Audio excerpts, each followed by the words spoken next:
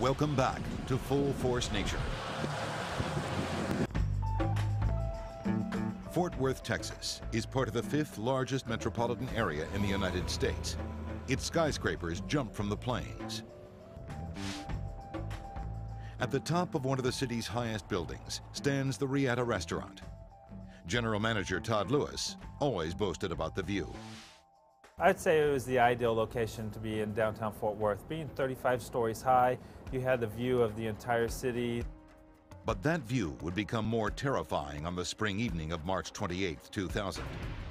With diners engaging in the amazing view of downtown Fort Worth, an ominous danger appears in the distance. Being in the Bank 1 Tower, it's a popular location when a huge storm's coming up because you have an eye's view of it. So naturally, all the guests were viewing the storm, watching the storm roll in, seeing the wind being blown around.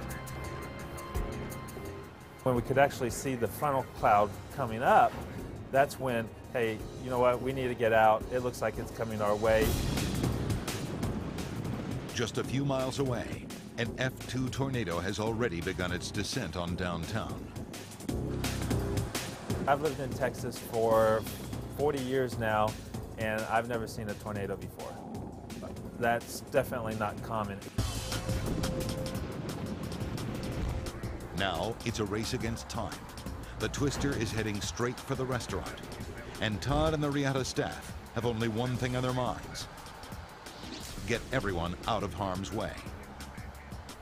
And we could see it 2 miles down the way, starting to, destroy buildings. So that's when we decided, hey, let's get everyone into the stairwell. We did have approximately 45 to 50 people dining there, happy hour, businessmen that we had to evacuate when we saw the tornado. That's the benefit of being 35 stories high. You have a clear view of what's coming at you. Stunned diners dart into the stairways. Waitstaff and cooks drop whatever they're doing, all mere seconds before the tornado strikes.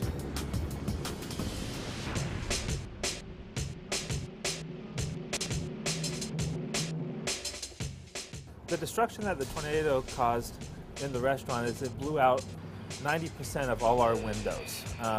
And of course, once the windows were blown out, the wind started tearing up all our bars, our furniture, and all our glassware. Blew some chairs out of the windows, so we found some furniture as far as a mile away. Despite the immense destruction, everyone in the restaurant can consider themselves lucky. Yeah, it could have been worse if it would have happened around 4:45, 5 o'clock while everyone's at work or just leaving work.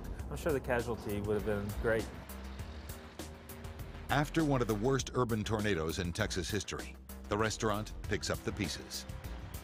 The tornado was an important event in our history. It's something that we'll always talk about. The 35th floor may be a distant memory, but for Todd and the citizens of Fort Worth, the tornado that struck their downtown will always be part of the history that brings their city together. After that day, we saw that nature is a force to be reckoned with.